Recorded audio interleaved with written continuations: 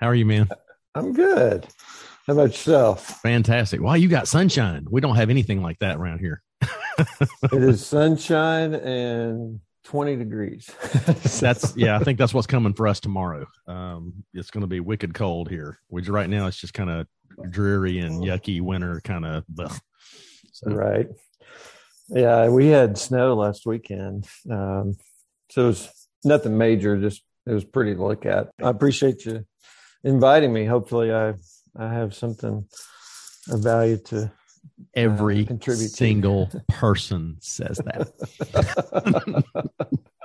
That's funny. You will be no different, I promise you. And you know, it's everyone says, I really don't know why you even call me. I don't know what I'm going to tell you, but whatever, you know. So I promise you this will turn out great.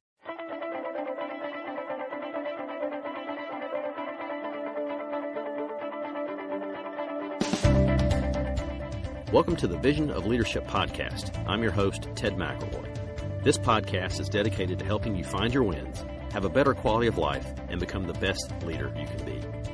Hey, have you subscribed to this podcast yet? Don't miss an episode. They're worth every single thing you paid for them, which is nothing because they're free. I invite you to subscribe to the podcast by hitting the subscribe button. Give us a rating and a review on your specific podcast player. This helps us with our podcast rankings and makes it easier for people to find us. And as always, please support those who help support us.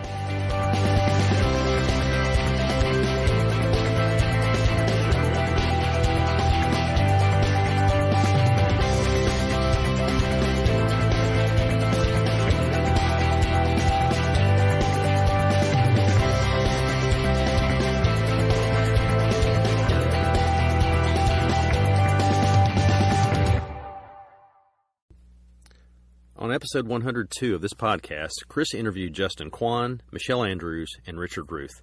They pointed out that as a profession, we have done a great job of letting our patients know that myopia is not a big deal. If you can see 20/20, there is no worry. It is the high myopes that are in more danger. And as they said, that message is tragic. Any myopia has a higher risk of maculopathy, glaucoma, and earlier cataract development. In the MiSight one-day clinical trials, only 4% of study participants who got ProClear one-days stayed stable in their myopia progression over the 3-year period. That means you can confidently say, parent, by not going to a system geared to slow the myopia progression, there is a 96% chance your child's vision will get worse. This may take away some of the choice your child has in the future as to how they will correct their vision. Choice, not fear of the disease associations with myopia, is what best resonates with parents when it comes to myopia control for their children.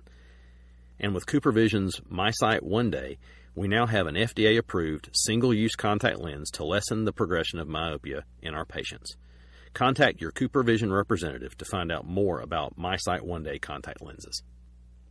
Welcome to the Vision of Leadership podcast. I'm Ted McElroy. Today I have with me a good friend of mine, Dr. Chris Morris, who is from Rogers, Arkansas. He is in a group practice there. In addition to that, he's had a lot of involvement with organized optometry. He is a leader in our profession and has also had a lot of his influence in optometry has come from family. His father, Dale, was an optometrist, a retired optometrist, I believe now, and has also influenced me quite a bit because he was in the volunteer structure at SECO when I was going through with all the things with SECO. In fact, one thing that I learned from Dale was just how important that background stuff is. A lot of us that were out front, we're getting a lot of the limelight, but what the real work that was going on, the real things that were happening because of people like Dale.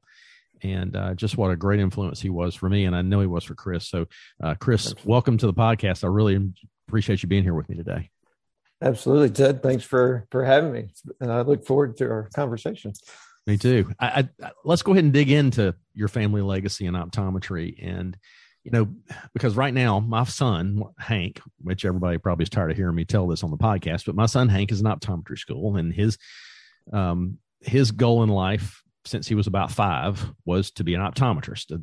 It was my wife one day, I don't know how they got in this conversation, but he basically said he wanted to do what Daddy did, and said, what do you mean? He goes, I want to be an eye doctor like Daddy. I want to wear a white coat and white shoes and white pants and a white shirt and white tie, and I want to get paid $5 a day. And I thought, this is a bargain. I'll take him right now, But I mean, was that the same kind of experience you had as far as when you were growing up? Is it something I've got to do this, or was it something that you sort of came to later as you went through school? Yeah, I came to it later. But what's interesting is I was always around Dad's office. Even as a little kid, I'd get dropped off after school and I'd hang out at his office. He started by himself and then ended up joining a doc who was also in town. And I grew up in a small town, East Arkansas. And but I was around his office. But what was interesting is I really didn't learn a whole lot about what he did until later. And through college, I knew I wanted to do something healthcare related, but it wasn't necessarily optometry. But then I eventually came around to, I think this is what I want to do. And I started to, was working a couple of years after college, just trying to decide what I wanted to do, and started talking to my dad more seriously about what he did. And, but I'd witnessed it growing up, but I didn't fully appreciate it till later. And I guess one of the things was just the broad scope of care he was able to provide, the relationship he had with his patients. And then I also thought about, he was always at my baseball games. He was always available, being a practice owner. And so those things started to, influence my decision. And so I decided to go into optometry school and went to Southern College, which is where my dad went as well. And what's crazy is they did yearbooks back then when Dad was in school, and I was in the yearbook at SEO when he was a junior. And then I had my first child, my daughter, as a junior at SEO. So it's kind of weird how that all circled back around. So yeah, what's the thing I think that Twain said, history doesn't repeat itself, but it does rhyme, Yes. So for sure. So how do you think that, other than, having a little bit of exposure to it, what did your dad, how did he influence the doctor you became? That's a great question.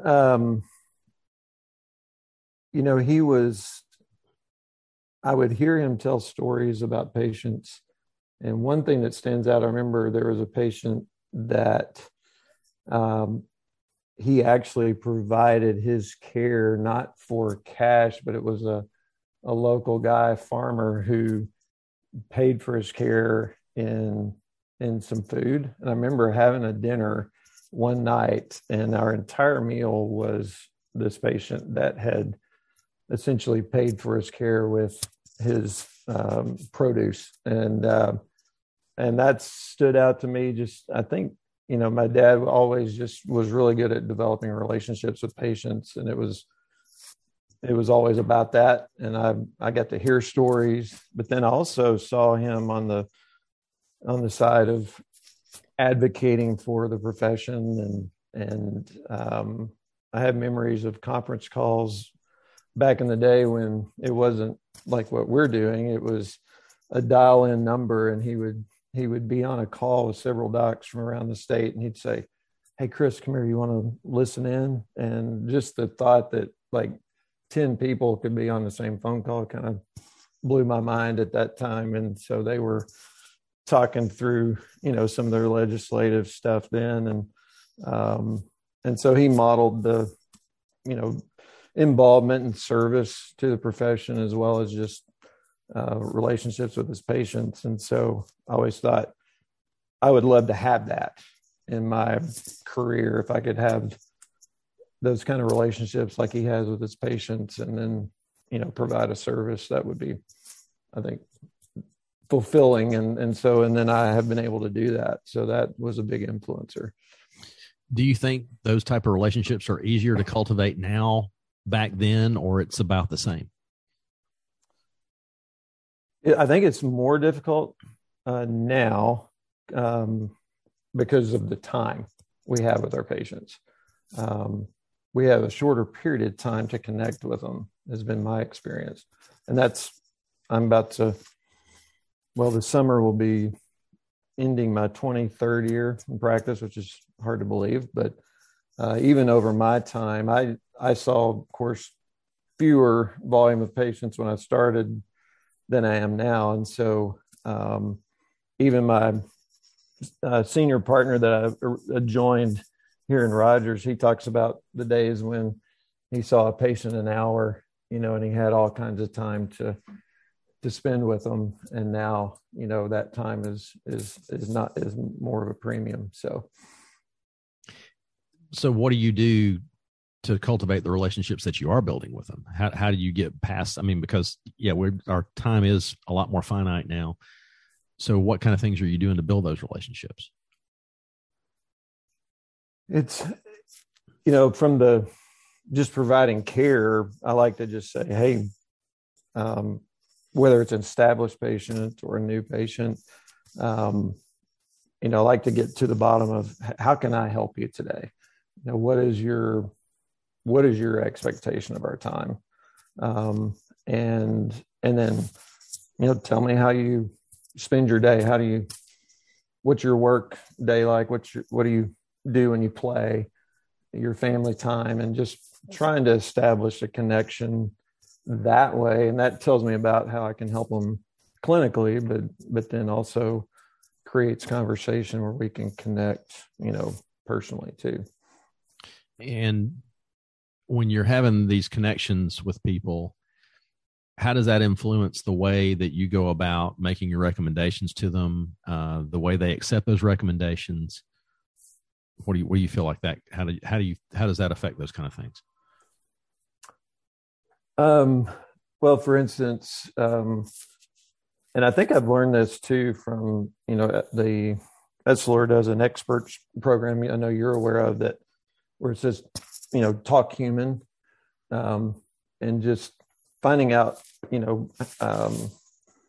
what do you like to do for fun, recreation, your work day. And then I can then prescribe related to that. It's like, mountain biking is big up here in our area now and has become kind of a destination for that. And so I'll ask, hey, I've got a solution for you when you're on the trails where we can really get you seeing crisp, but we can give you the protection as well. And so, not talking technical terms, AR and polarized and progressive, right, but just, talking, let's enhance your days on the trails. But, when you're in the office, I can get you seeing well and comfortable throughout your day, those types of conversations.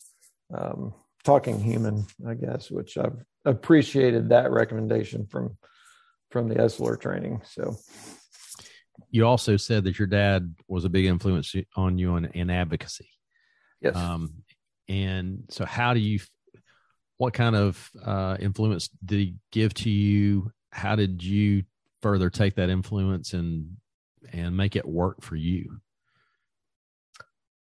So in Arkansas, and I know many other states, and really optometry in general is really a tight knit family. And that was certainly true in Arkansas. And so I would go to state meetings with him, and I would meet other doctors and I would see them interacting. And, he did a really good job of telling me about just the reality in optometry that we had to advocate for our privileges to provide care.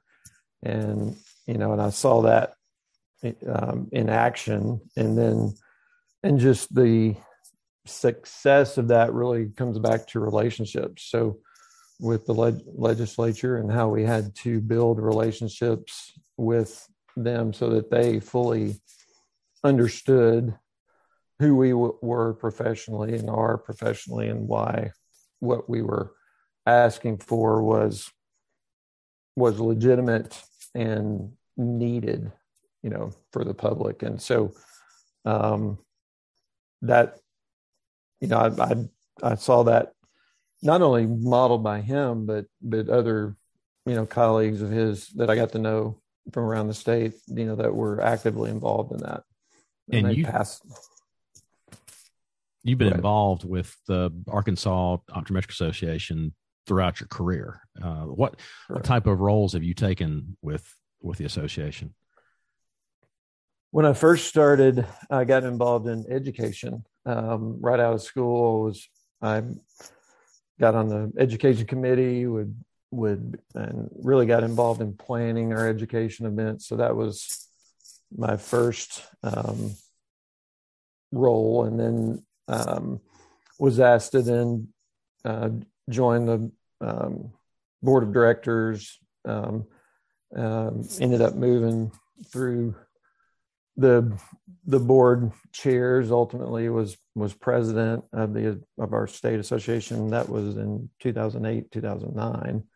And then have continued to be involved on the legislative committee, both state and national committee. And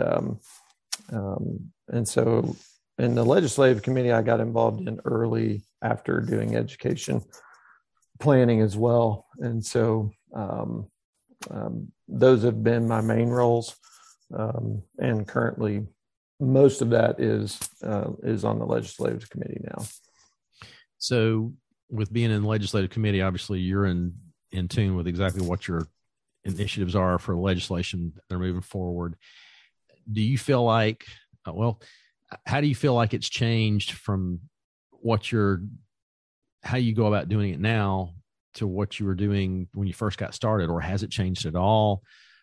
Is it easier? Is it harder? What are your thoughts on those things? The secret to it, and I think across the country for optometry, has been, just the commitment to having relationships with our legislators. So they know who we are personally and they can trust us. And you just can't, you can't replace that. And that has become more difficult because members of the legislature do change more often now. We have term limits here in Arkansas, where before you had people that were, members who were there longer. So your relationship, you weren't having to build new relationships a lot of times, and that can be good and bad both ways. But so, that's a huge thing. And just that grassroots effort and everybody, but it's most effective when you have the more people you have involved. Then it can be, I have one, maybe two relationships that I need to be fostering and building. And so when it's time to take action, it's easier to mobilize, the troops, so to speak. Right. From passing legislation, across the board, whether it's us or anybody else, and for our issues that have always been at least met with resistance, obviously, from the OMD side, nowadays in Arkansas, you have to essentially put out your intentions ahead of time. And so there's more time for them to, essentially talk against you, where in the past that was not required. And so the time frame involved was shorter, where you could, take action on your issue. And so that's created a little bit of resistance, but honestly, that's not a bad thing. I think ultimately that's good, because regardless of the issue, I think I would want my legislature to know about things ahead of time, even on other issues, rather than being surprised by them. So, right. Well, as y'all were going to move toward your laser bill, which I don't think there's anybody in the country who doesn't know what kind of hurdle that was for you guys.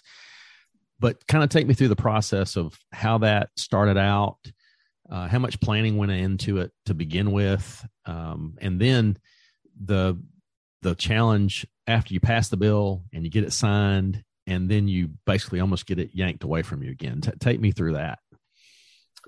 Yeah. So, it had been 20 years since we had been to our legislature for any major scope change. And so, but we had talked about it. Gosh, we've been talking about it for 15 years. We really started getting serious. I would say it was probably about 5 or 6 years ahead of the 2019 session. I forget exactly when Kentucky was able to pass their law, but we visited with them, and then came Louisiana, I believe, after them. And so, in terms of education, getting our members pursuing, certification and education for, to be prepared for providing that care, and then really developing relationships with our legislators, and then giving them a little heads up on what we were looking at doing, particularly the ones that we knew would be fighting for us. And so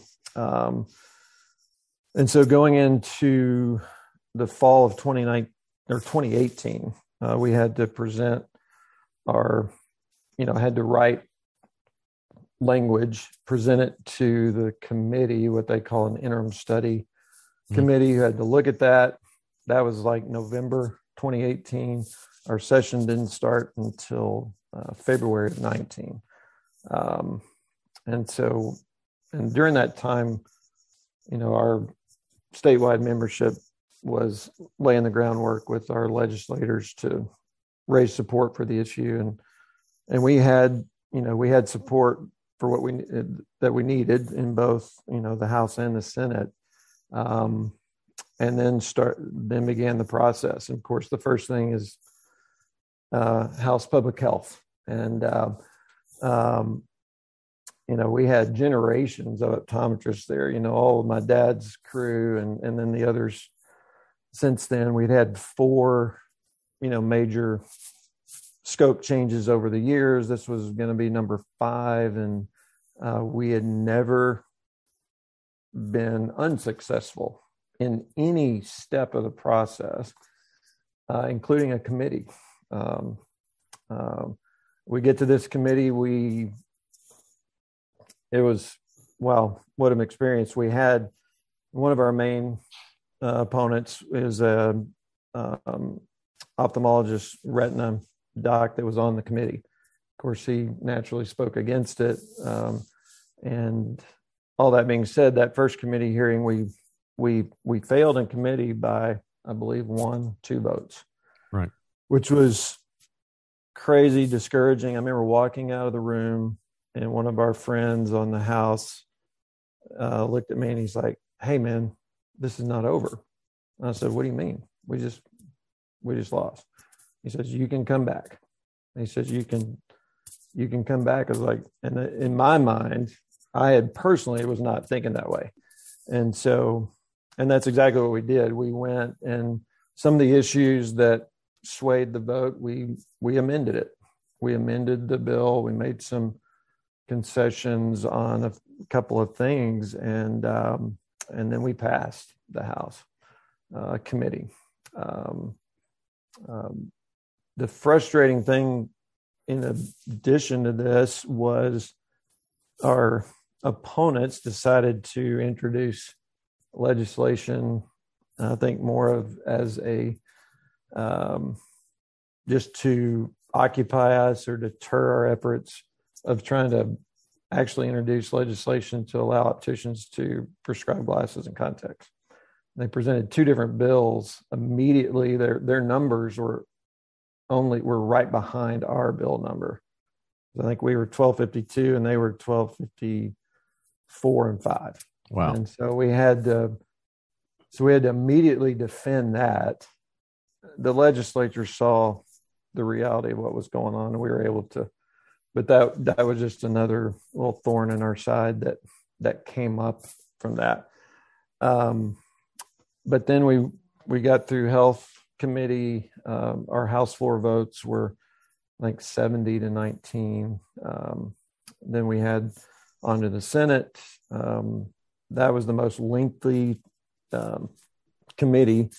That went for 5 hours. It was grueling. Got out of Senate committee. One Senate at like, I want to say 28-5 or something like that. But so we've got the law in place. It's March, April, and we're excited about the success. And then in June, we hear about the ballot initiative, which it was a learning experience for me. I was like, wait, how is this possible? And so basically any law that's passed, if enough people, if you get enough signatures to challenge a law, that can actually happen. Now, this had not been done on a bill like ours ever in history, to my knowledge.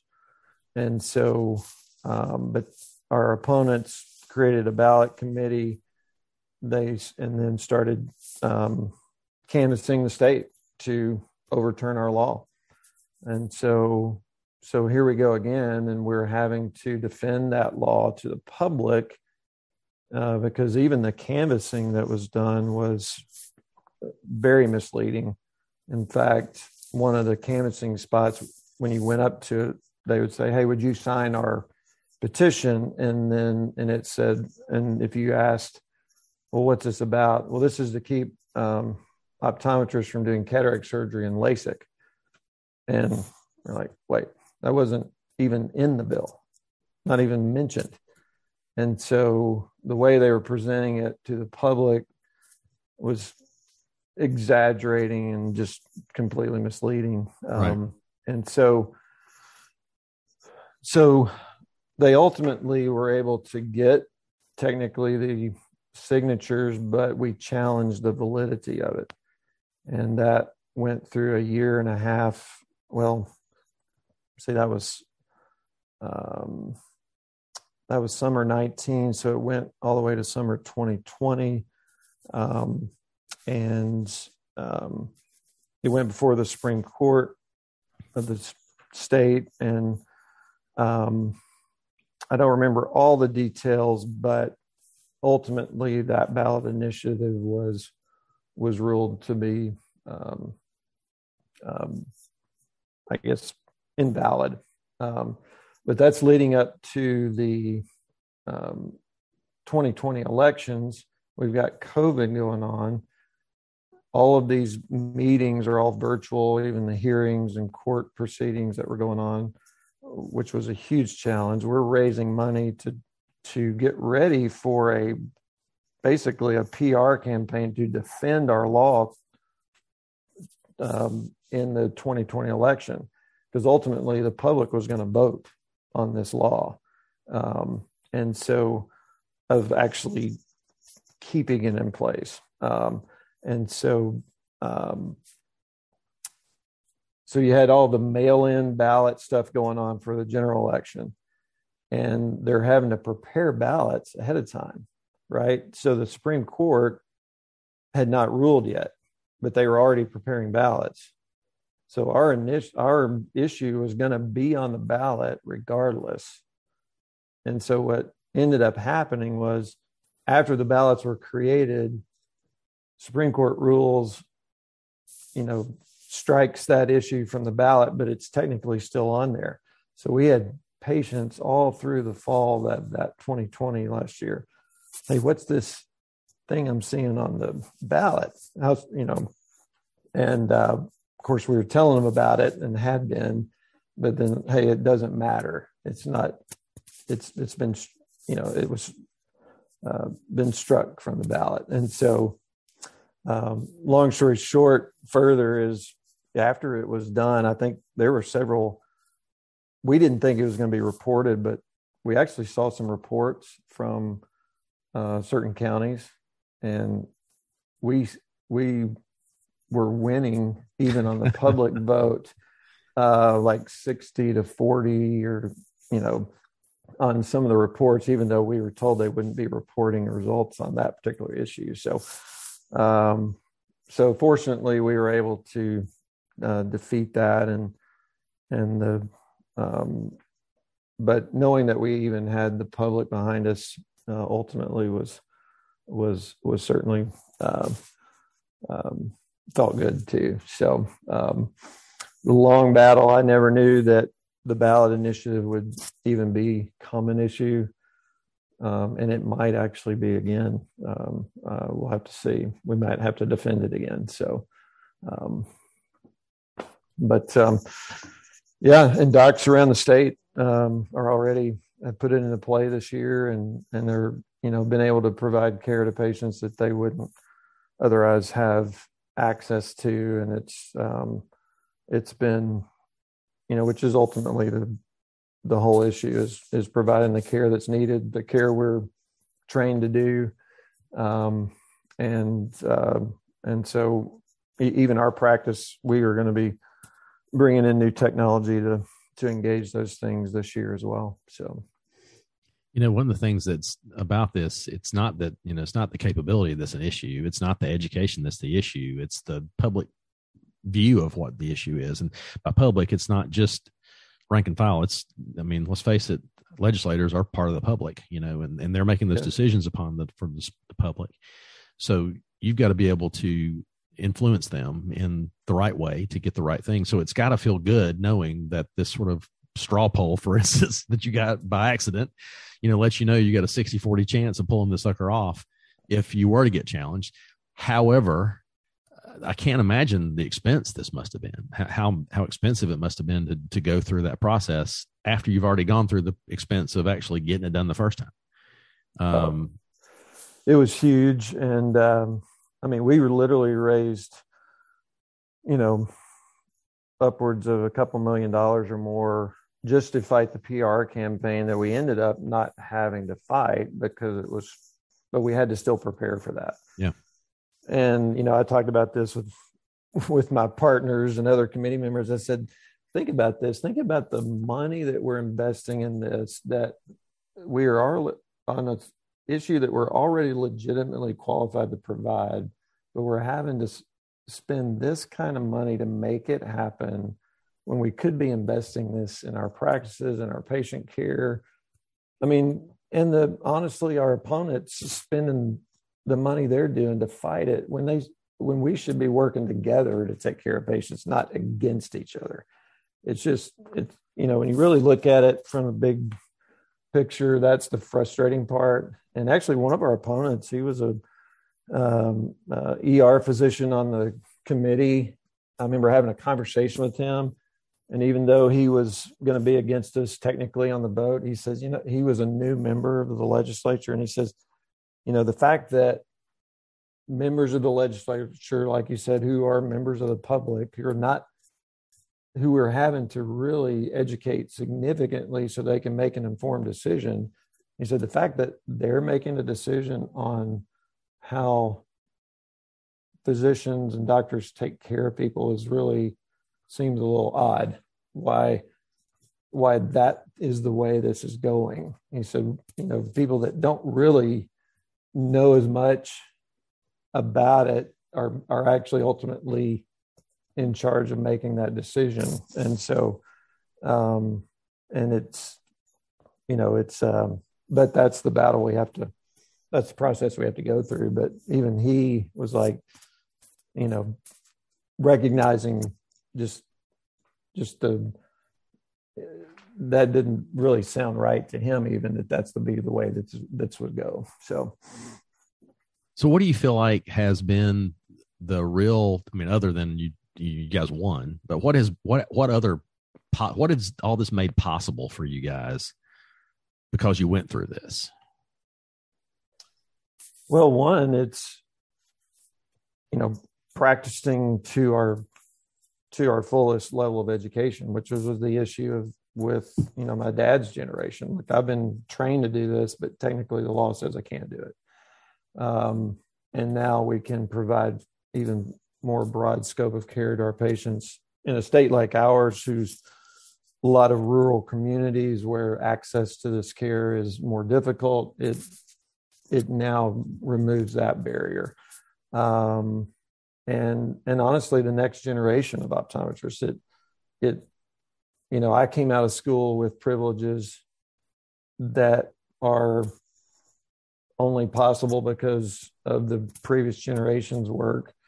And that's influenced my entire career so far. And now, we're just paving the way for the next generation to be able to step out into the real world and put to work all the things they've learned. And so I think that's what's most critical, on the professional side. And then, patients are getting, access to, great care. Yeah. So you talked about the generations of optometrists, and right now you're having a chance to influence our next generation of optometrists through a mentorship program that you're doing with conjunction between SCO and Vision Source. How's that program going? What are you getting out of it? And how do you feel about our profession because of it? Yeah, it's been very rewarding, and I the few sessions that we've had so far have really helped to me even just think back to my first days in practice, and what kind of advice would I have wanted 20 years ago, and what can I give today? And so it's been fun to share my experience, just things I've learned, things I've not done well, to things that I did well. And most of what I did well was because I had good advice and a good example. And so to be on this side of providing an example has been certainly fun to do and rewarding. And I think we've got to do more of this for sure. Yeah. So you're in essence teaching in a certain extent, but what have you learned out of this process? I think really what I've learned is that it's not about, and I've learned this in my practice as well. It's really about what value am I offering to not just my patients, but my team around me that makes them better at what they do. And I think it's more just a leadership learning a little bit. It's not about being in charge or responsible for the results. It's about giving the people around me, and whether it's a mentee or a young doc, the tools they need to be successful. And so kind of that servant mindset, servant leader mindset, I think that's really what I've learned through that process, and have been learning even in recent years in practice, of having that mindset more than feeling like have to be in charge or fully responsible for the results of the outcome of practice or a mentor relationship. So is there anything specific you can go back and look at that actually you've learned directly from your mentee? I think that in talking with her, it's really just learning what her perspective is on what practice life might look like. And so that which looks totally different than what it was when I was coming out. And so the opportunities are greater. And so honestly, I think there's more opportunity now for them than there was even for my generation. And so their decision, I think they have to grow up in their professional mindset a little faster. Even during school, to start to think about, okay, what what type of practice setting do I want it to be in? What kind of leader am I going to be? Not just a competent doctor, but developing skills to lead people around me. And I've sensed that from our conversations, that it's more than just the demand of optometry school. It's thinking about the other responsibilities that come with this. And I think it seems like they're already thinking about that, maybe more than I was back then. So you just said a minute ago, and I just want to go back. You said something about, to the phrase of all the great opportunities they've got ahead of them. That would also presume that we have those same opportunities ahead of us, would it not? But yet we hear a lot, maybe it's just me, I hear a lot of our colleagues talking about all the constraints that keep getting put on us. Right. Why do you think your mindset's so different from the rest of our colleagues that are thinking that it's just so restrictive now?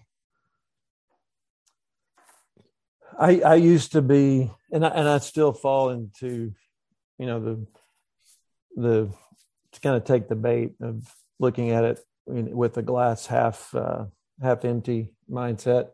My wife is a glass half full person. I tend to be the glass half empty, but I'm learning to change my mindset about that. And I think it's in our DNA as optometrists, because we've had to be so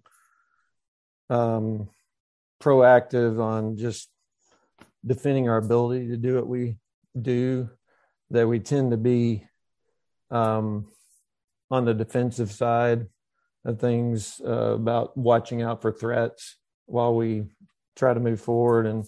And so whether it's just some of the challenges of vision plan and other things that we feel like restrict us, I think just learning to look at it as an opportunity. It's kind of like with this new beauty product. Some may think, well, that's going to take away from our optical, but it's like, no, it's an opportunity actually to offer, more options to our patients. It's not necessarily taking away from something.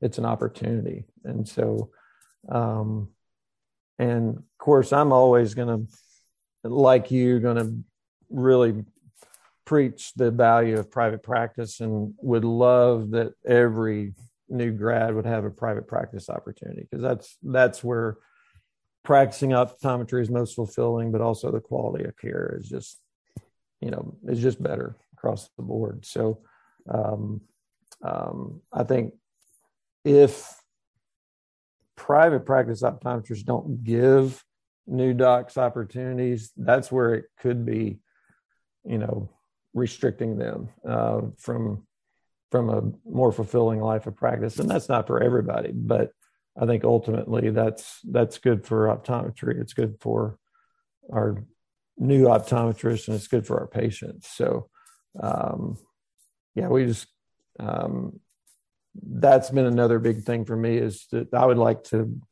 participate in that, in making that possible. So you brought up beauty. Have you had a lot of people come and ask you directly about it? Patients that have said, "Hey, what do you know about this new presby?" Well, they don't say that. This new eye drop to help me see better up close with. I mean, have you had anybody come and ask you that directly? Yes, we have. Even some friends just calling me, "Hey, what's this mean?" And but what's interesting is, just in talking with patients, I feel like there's the majority don't know, and so I think it's our job to at least make them aware, because I would much rather them hear it from me than from someone else. And so that's kind of been my approach to it, is particularly that, those early presbyope and, those 40-year-olds, which unfortunately I am not a member of anymore. So, I've been like, I would rather them hear it from me than I wonder why Chris didn't tell me about that. So, yeah. And that's the same kind of philosophy I have as well. But it was kind of funny. I mean, through the business of optometry, email threads that I'm sure you probably watched that Vision Source has got going on. And there was this large conversation about and I'm sitting there thinking, nobody's even come and talked to me about these things yet. I haven't had a rep come and say anything to me. And about 2 weeks into all the discussion of everybody, I've tried this, I've tried that. The rep walks in the day, that day, and he leaves me 3 bottles is all he's left. And it was almost like, I thought he had called a couple of people in my community to say, hey, go into his office today. I just dropped those off, because that was the first day anybody said one single word to me as a patient about this drop. And I just happened to have the 3 bottles right there, so I gave them out. Well, I gave 2 of the bottles out. One lady, I dropped her in the office. I dropped both of them in the office to see how it was going to work. And the first lady was, well, this is kind of cool. I mean, and then I called her back about a week later after she'd been choosing it. And she said she was getting pretty good results with it. She was functioning well. She could, she knew it wasn't going to be an all day kind of thing, but she could see where this fit in a little bit better than maybe using her glasses for certain things, and she really didn't want to get into contact lenses. Then I had another lady who happens to be one of the attorneys at our hospital here in town. And she had heard about it. And I said, yeah, well, we can give it a shot. Well, she had some distance RX issues. And I said, it's not going to be great for that part of it, so you're probably would be better off to have some single vision lenses to put on. So I gave her a couple of those to take with her, some dailies to use. And her experience was way the opposite. She said, I'd put it in about 2 hours later, I've got nothing going, And she said, then except for all the side effects, as far as like everything seems dim and I can't see really well. So what I have found, and I tried it on myself too, and I got some results for about probably 4 hours, 5 hours. And I put in some single vision lenses to help out with my distance vision. And it wasn't terrible. It wasn't perfect. It wasn't great. I wasn't expecting it to be, life altering, but I have to say, I can see where it fits in and how it would work and how it would have some benefit. So just like you, I'm going to make sure I talk about it, especially with the emerging presbyopes, so they understand that there's something else out there. Because you're right. The last thing you want to know is, well, why didn't Ted say that to me? I mean, but this friend of mine down the street, their doctor said something about it. So I guess I'll just go see them next time. Exactly right. We, one of my partners had lady try it recently, and her response was, I haven't seen this good since my 20s. I mean, wow. And then I also had a guy that was like, this is helping me. It's definitely making a difference. I don't know if it's going to be everything I need. Having a few side effects, the headache, the redness to my eyes and that sort of thing. But so it really just is another tool in the toolbox that, quite frankly, I think particularly with our contact lens patients could be just an adjunct, those that are really preferring contact lenses, but they need this could be a way to make that experience, more complete. So, yeah. And then all the other products that are in the pipeline, be really curious to see. Oh yeah. Especially that lens softener. I'm curious to see what that turns into, but, one thing I was thinking about, I don't know if I mentioned talking about our law, just what it is that the privileges or the, in that, I don't think I talked to that just, and so, we were, it includes YAG lasers. So for capsulotomies, SLT, we have privileges for, lumps and bumps, adnexa type lesions, with a few restrictions, obviously, nasal to the puncta, that's, those types of things are not allowed. And then of course, anything that we do from a lesion perspective has to be sampled and sent for histology. And so injections are allowed, not intraocular, obviously, but everything but intraocular. So so those, we did take out peripheral iridotomy. That's one of the things we conceded on the law. And And then we do have to report on when we do procedures, we report to the health department on the procedures and outcome. So right.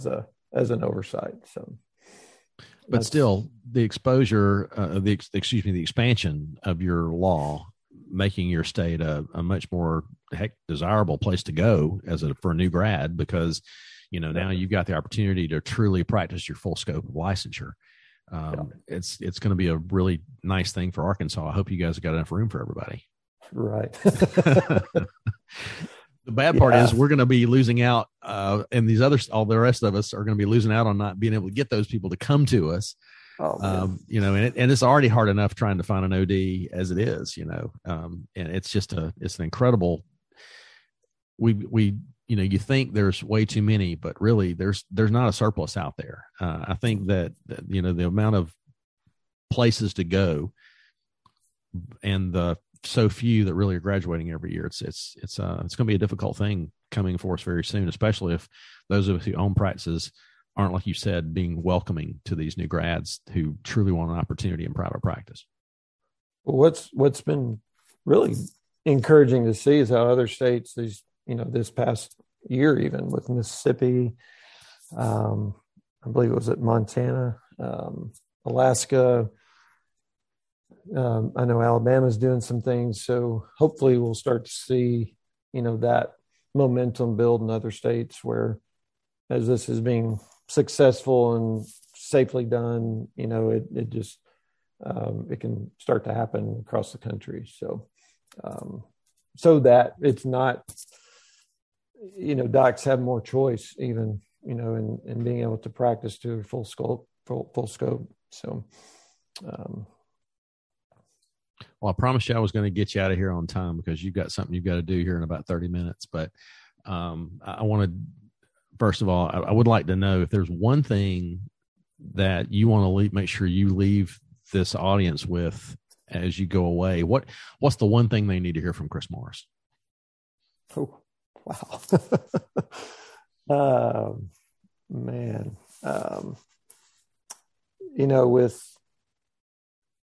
With the challenges that we've had the past 2 years, I think back, gosh, we're almost 2 years from the shutdown. And I remember navigating that, not only just, some fear of the unknown, taking care of our team around us.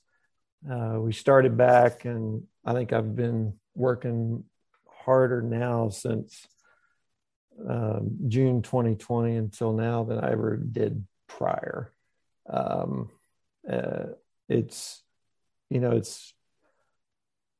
think, well, two things. One, I'm more grateful for, my opportunity to practice optometry, and just the state of the profession and the level of care we're able to provide. It's rewarding, even on those days where you're like, man, that was tough. I don't know if I want to do that again. And then the challenge of leading our teams, it's, I've learned a lot there because I think I've definitely learned our biggest asset are the people around us. We've been committed to technology and trying to be cutting edge and all that. But I've really been convicted about being a better leader of our teams and making sure they're fulfilled by the work they do and that they feel safe and that we have a culture in our office that is,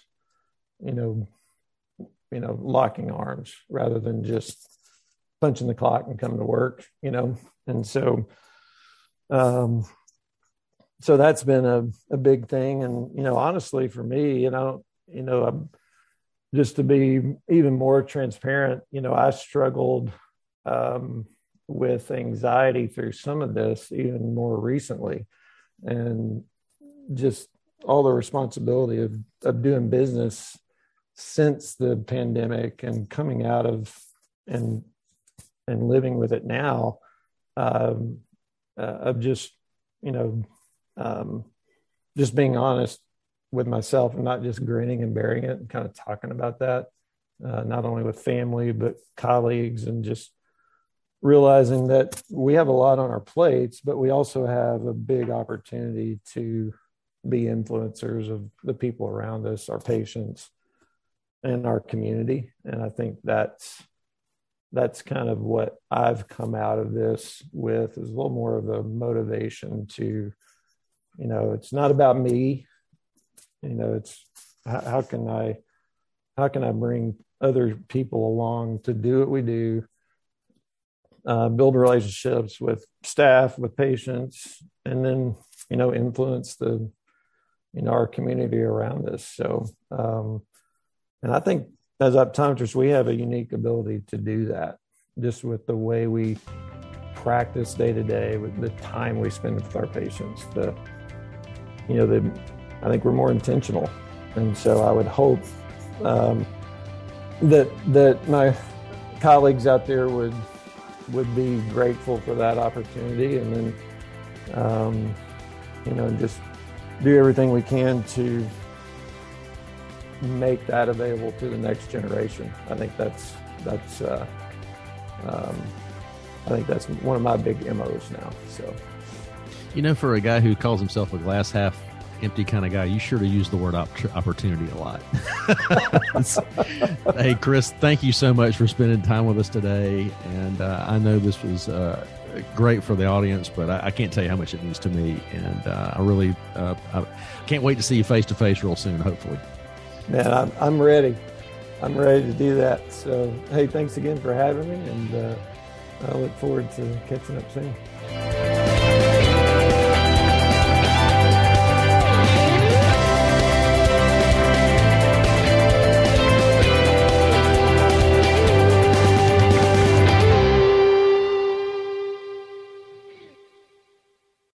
Hey, what does that sign behind your head right there say on the wall? Oh, this was something my wife did. May this new year be filled with love, gentleness, and hope. That's amazing. That's great. I should have, I'll throw that at the end somehow, but that's great. I love that. Yeah. Okay. I can't take credit for that. That's my wife. Still. Yeah. Well, hey, she's glass half full. There you go. That's right.